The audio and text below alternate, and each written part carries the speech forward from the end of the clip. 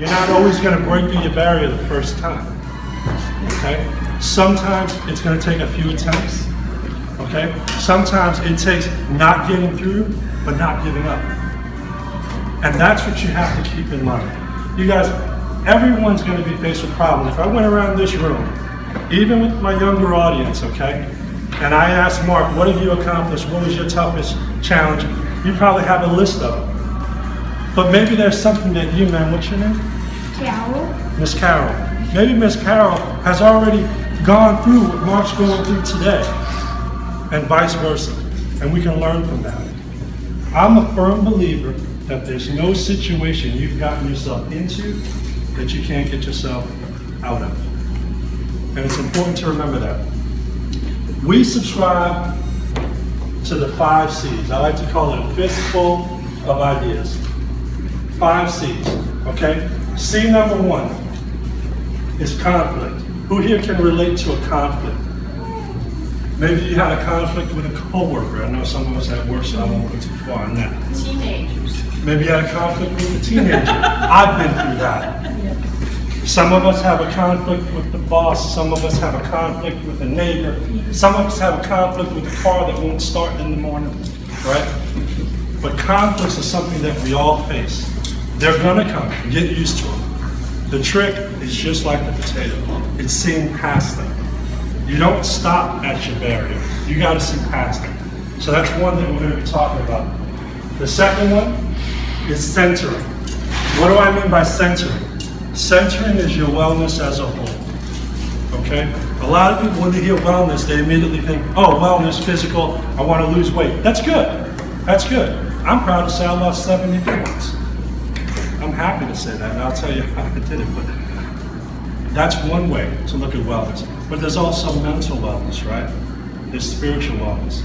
Some people like to pray alone, some people go to church. Some people like to write, read, or paint. There's a number of ways you can find your center, but it's important to recognize that understanding center keeps you well, it keeps you balanced, and that's an important one. This third one right here, confidence. Who can relate to confidence? You're very confident. You know what confidence means to me? Confidence means believing that you can do what it is you set out to do. Well, let me give it to you another way. Miss Carol, if you don't believe in Miss Carol, why would anyone else? Before you can do something, you have to believe you can do it. The first decision in doing anything is making the decision to do something. You have to decide, whatever it is in your life, and we'll talk about that in a little bit. But the very first step is making the decision to do something. Does anybody in here know the definition of insanity? The same thing over and over, expecting this different result. The definition of crazy is doing the same thing every day and expecting something different. You can't. Which leads me to my next point, which is change. Change is a tough one for a lot of people. I used to be in the car business. I started in the car business right after I put myself together. I was around 19 years old. And by the time I was 21, I was managing my first dealership. And I can't tell you how hard it is for a 21-year-old guy to get an older than 21-year-old guy to buy into what he's trying to tell him to do. You have to be careful with how you approach people. How can I walk into a dealership my first day and tell someone that's been there 25 years how he should do things? It's difficult. And you don't want to start that relationship off the wrong way. So how do you do it? How do you show someone who's been doing something the same way every day, expecting a different result?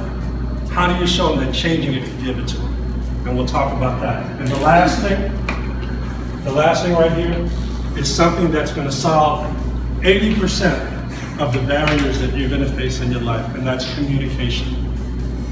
Communication is key. Have you ever had a situation where you had, I don't know, I'm a dad and a granddad. Maybe you had trouble communicating with one of your children or your grandchildren. Maybe you had trouble communicating with your significant other. Some people don't like to talk about that, but I'm going to tell you it's important, because what you don't let out stays inside, and eventually you're going to implode. If you're concerned about your wellness, feeling good, keeping your nerves steady. You need to be able to express yourself. And you need to be able to tell people not what you expect from them, but what you're willing to accept. My daughter's older now, but when she was growing up, I told her, I said, Victoria, I don't expect you to be perfect, but I'll accept you trying your best. And we got along really well at that point.